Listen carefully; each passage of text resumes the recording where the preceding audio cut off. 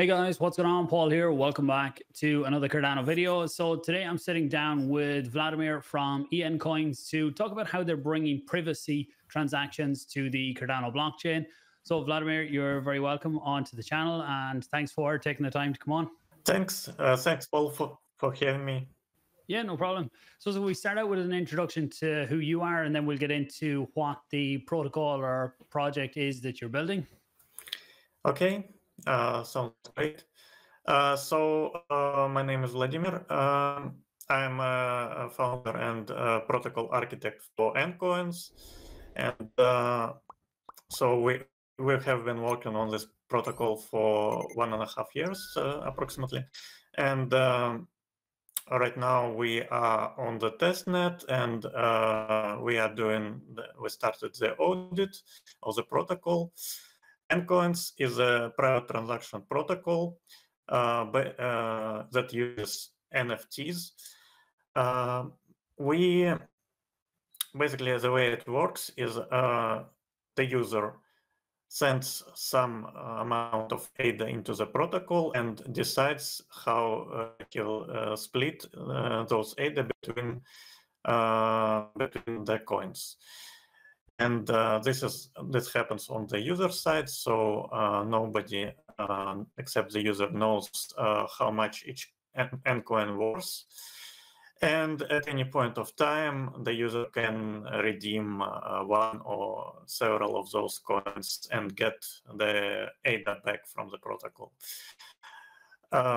And of course, because these are NFTs, you can send, gift, trade them or use them on one of the NFT platforms, for example.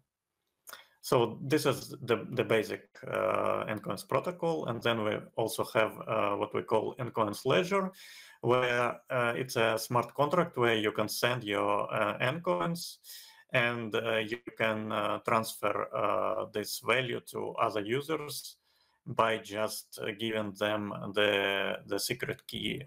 We call it the minting key for a particular coin.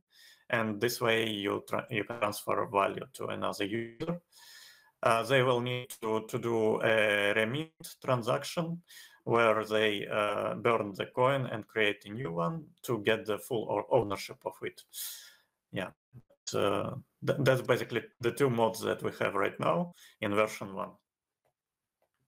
Okay, so I suppose we get into, on a high level, how it all actually works. And so from what you said there, my understanding is that I have 1,000 ADA. I want to send 500 ADA to you, and I can mint 2 NFTs, is it? And I can send one of the NFTs to you, but nobody else will know how much ADA is locked up in that.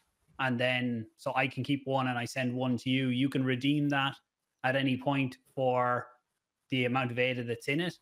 But what's to stop someone else looking at that NFT so they know I've sent you the NFT, and then they see you redeem the NFT for 500 ADA? I suppose that's kind of a break in the private transaction, or is there a way to mask that for the user? As a recipient, I can use it, for example, to split those NFT into some more. For example, I can mint a 0 ADA ENCOIN, and this way it's unclear. I can still redeem the 500 one, right, from that I received from you. But because I also mint another one, which is 0 ADA, it's still not clear how much you send me. It could be like 1,000 ADA that you originally put into the protocol. Okay, and if, say, it becomes wider, there's wider use of it, and I have 10 different NFTs sitting in my wallet from ENCOINS, all with different values, can I combine them then into one amount, or do I have to work with them individually? Yes, of course, you can combine as many as you want. Well, we have a restriction in order for transactions to always succeed, that you can only combine like 4 ENCOINs at a time. But yeah, you can totally combine, you can split them however you want. Is all of this happening on the layer 1 Cardano blockchain, or have you guys got a layer 2 the part of this happens on, or how does it work and how are the proofs? This was who tracks the value of each individual NFT? Yes, so the values of individual NFTs are known only to the owners of those NFTs, and when they want to burn those coins or mint new ones, they need to send zero knowledge proofs to the verifiers. Right now, in version 1, we will be using trusted verifiers, where you send them the proof and they sign it, and then they send it to the relayers. The relayers then construct the transaction for you, and depending on the mode, so in wallet mode, it's you submit the transaction, and in the ledger mode, the relayers themselves submit the transaction. Okay, and the relayers, can anybody become a relayer, or is there going to be a process where you pick the relayers, or is it open? Yeah, so relayers do not require trust of the users, because all they do is they use the data that users send them to create transactions and to post them on chain. So anybody can become a relayer. In principle, all our code is open source. But we want the relayers to provide good service to our users. So what we decided to do is we decided to maintain a list of relayers, and we decided that we will include relayers that have at least 100,000 in ENCOINS ENCS tokens dedicated to them. So as a relayer, you do not need to have this sum. Yeah, and relayers from this list, they get connected with random users, and they receive fees for their work. And as a relayer, if you want to get onto this list, you do not need to have the full sum, because right now it's quite a large sum. And what we did is users will be able to delegate, and ENCS owners will be able to delegate the ENCS to the relayers, and the relayers then can share profit with them.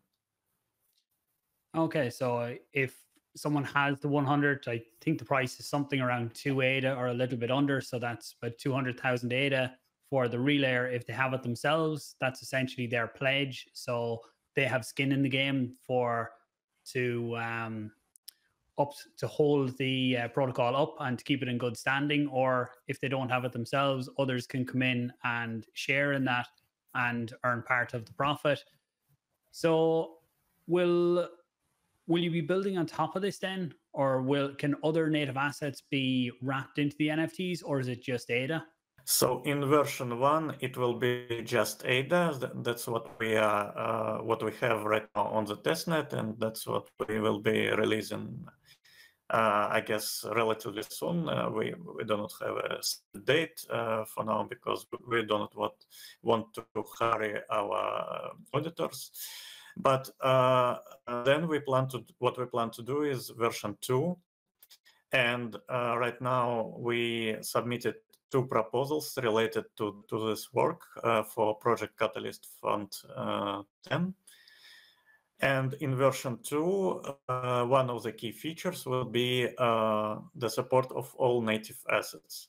And if you think about it, it will enable a lot of new use cases for ENCOINS. For example, OTC trades between different coins, and many more collaborations with different DeFi projects, and maybe even with some NFT projects as well. You currently have a proposal in Catalyst Fund 10 for that then, is it? Yeah, we have two proposals for Project Catalyst Fund 10. The first one is related to the front end and UI UX. So what we want to do is we want to build a new design which is much closer to a Cardano wallet, but with privacy features. So from the user perspective, we hope that it will work. It will have an experience similar to interacting with a normal wallet, but you will also have privacy features, and you can basically switch between your private shielded account and normal account that you have in any wallet. So if you compare it to something in other ecosystems, it would, the way I imagine it, it would be something similar to Railgun in Ethereum ecosystem. And so yeah, and this is the first one, and in this proposal we want to also develop the interface for our DAO, because right now we support only simple polls where the users cast their vote by submitting transaction, essentially sending their funds to themselves and putting some metadata in the transaction. And we want to do a full-scale DAO. So we will be using Agora on the backend, but for the front end, we will need to develop this. So this is the first proposal. And the second one is the backend stuff, and this will cover all the new features that we will have. In particular, in version 2, we will transition to fully trustless proof verification process. So zero knowledge proofs will happen on chain. This will be enabled by the new Bluetooth primitives that should arrive like in the next hard fork. And besides that, we will have, as I said, native asset support. Yeah, and also the feature that is called collaborative transactions. Okay, yeah, I'll put links to the Catalyst proposals down below for anyone who wants to look a bit further into them. And just in terms of, so when I mint the NFT, who holds custody of the ADA then? Is that locked in a smart contract, or where does that sit? Oh, yeah. Yeah, so the ADA is sitting in the smart contract. Yeah, so it's impossible to send it without the user input and the signature from the verifier. And will that just be one smart contract holds it all, or is that audited? You mentioned something at the start about the audits have started, have they? Yeah, that's one of the things that that we are getting audited on. So yeah, all ADA sits in the smart contract, but not in the single UTXO. It's distributed between several UTXOs, and yeah, so it allows our users to interact with the DApp simultaneously. It's quite different from, for example, some DEXs which holds all funds of a single pool in one UTXO. So are the smart contracts wrote in ENCOIN or are they in something else? So we have several scripts in our DApp.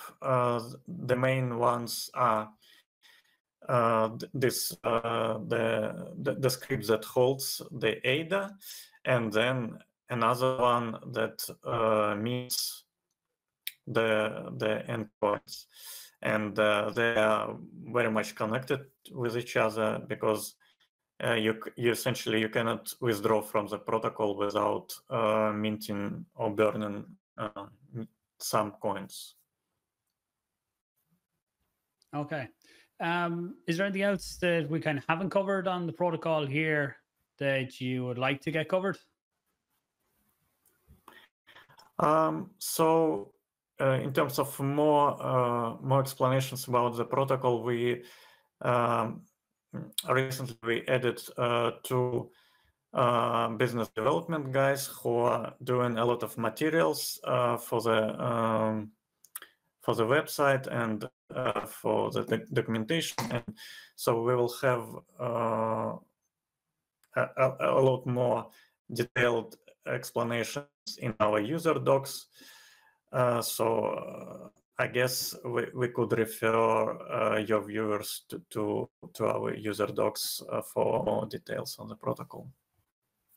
Yeah, I leave links to the site, and I was looking through the white paper before this, so I'll leave links to all of that down below. And final part, actually, on the team, is it how many people are in the team, or is it yourself that's building this? Or? So I started just by myself at the very beginning, but right now we have a full-time backend developer, and then we have two business development guys. As I mentioned, they recently joined, and we will be also adding a full-time front-end developer in the near future. I'm doing the protocol design and the technical documentation for our team. Well, thanks for your time today. It was great to learn a bit more about it and to see what's coming for Cardano in terms of privacy. Maybe we'll catch up at some point when you're getting close to mainnet and see how things look. I'll check out the testnet too and probably cover some of how that works in some future videos. Vladimir, thanks for your time. Anyone got value, please do share it out. Let people know what is being built and the potential use cases for it going forward. Thanks for watching, and I'll talk to you soon.